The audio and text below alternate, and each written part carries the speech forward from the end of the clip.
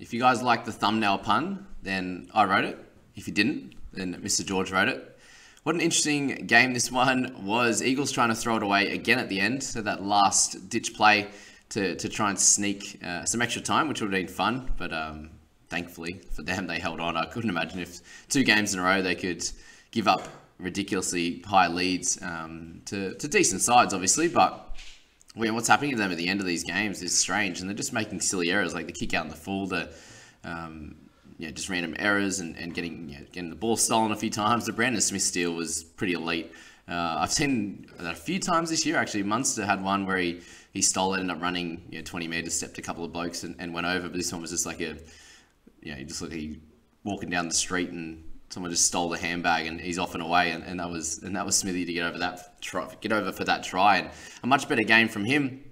Finally, obviously, no negatives was the big one with a 57 in the 61 minutes. And if we could see this on a regular basis, then he would be a great pickup for next week. And he's someone that we haven't really spoken about, but he's going to be around that 400k mark next week. And just an awkward price, obviously. We're looking at the moment for cash outs, potentially some, if we have an aggressive cash cow that could make us sort of 200 to 300k in the next 4 or 5 weeks, and that would be great as well. But those mid-range guys that won't be keepers in Brandon Smith, for example, are just a little bit too awkward. Unless you're sitting there with like 12 to 13 trades, I don't think you can take the gamble on someone like him.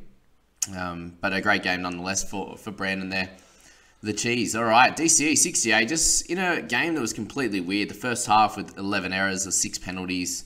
Just a really stop-start, slow game. I think the highest tackle count was 20 by halftime, and that was by I think Chris Lewis, Harry Grant, and potentially one of the Manly boys. So scores were super low coming into that second half, and a few of them were saved, and we'll speak about Pap in a sec. But DCE was pretty much the only one, along with Olakau'atu and Kola, that were sitting in a strong position heading into the second stanza. So DCE doing his thing again with a 40-20.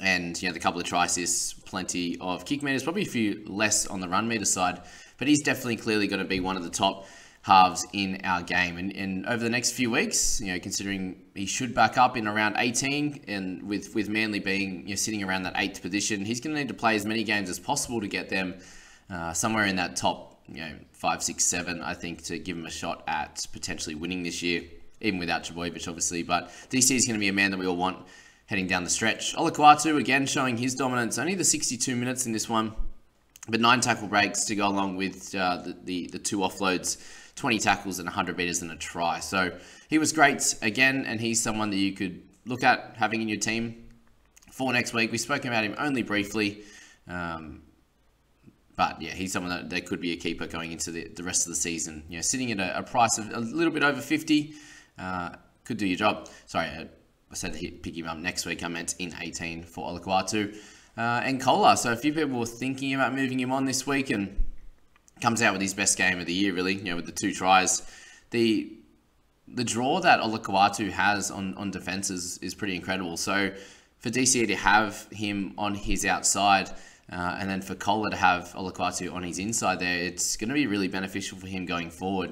He drew that much attention that he just threw a face ball. And Kola picks up his second try, and 7 tackle breaks, 195 meters for him was a very very special game. He's going to make a bunch more cash. The People squad unfortunately removed him from the squad, but the question is going to be now in round 17: do you trade him out, or do you hold him for a few more weeks and get a little bit more cash, use him as a centre and a wing fullback backup, and go from there? That's really the question that you have to ask yourself heading into this round. If you're lacking the trades, then he could be a hold. If you have heaps, then he might be at a decent price now with this extra bump to be able to downgrade to a cash out and upgrade around him. Nelson with a nice try for him. Absolutely killed Garrick there. Ran straight over the top of him. I would not want to be behind, getting in front of Nelson, that's for sure. And then Olin with one-on-one basically a few minutes later to go over Pap. That was the interesting one. So it's actually a lot of people that decided to pick him up in this game, and was sitting very, very low early on in the game. Had the 1 try assist, but just I think it was about 12 or 13 at halftime, and was at that position for a lot of the a good portion of the second half, with Manly really dominating, scoring a few tries early, and And obviously, when Storm are in the tries, Pappenhausen's in the tries. And to get 2 tries and 2 try assists in that last sort of 15 minutes there, it's great for him. Only ran the 94 metres. There's a lot of finishing it off and a few passes out of scrums and bits and pieces to get them over the line. A few people spoke about Hughesy there missing out on a try assist. That one that he passed to Pap, he didn't do any of the work. Pap just grabbed it, ran sort of 5 to 10 metres, and then dummied it and went through. DCE, but a poor defence from him to go through for that try. So a few people were asking about that one there with Jerome potentially getting that try assist, and he didn't deserve it in that one. I personally own him now, so definitely no bias on that one. He just at the time hadn't been given his line break and a tackle break, so was waiting for that one to come through, and he picked up a 44, which was okay, really. In a game where they got absolutely pumped, the amount of try scoring was just ridiculous, and when Pat was the one involved in all of it rather than Jerome, just the circumstances really, like it was a bit down the left-hand side. There was a couple of tries off the scrums with Olam's one and also Nelson. So when things were going okay or decent for Storm, he wasn't involved. And to get a 44 with the 8 negatives was okay. Kick meters were up to a decent amount. Run meters was fine.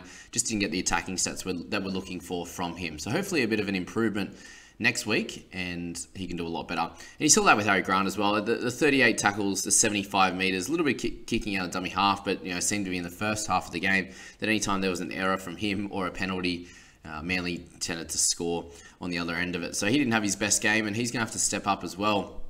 Thankfully for Hughes that he will play next week and Harry won't be. So definitely a good pickup at some point, whether it's in 18, he's going to lose a little bit of cash in 18, but maybe it's a 19 or 20 once you've sorted out a few other positions in your squad.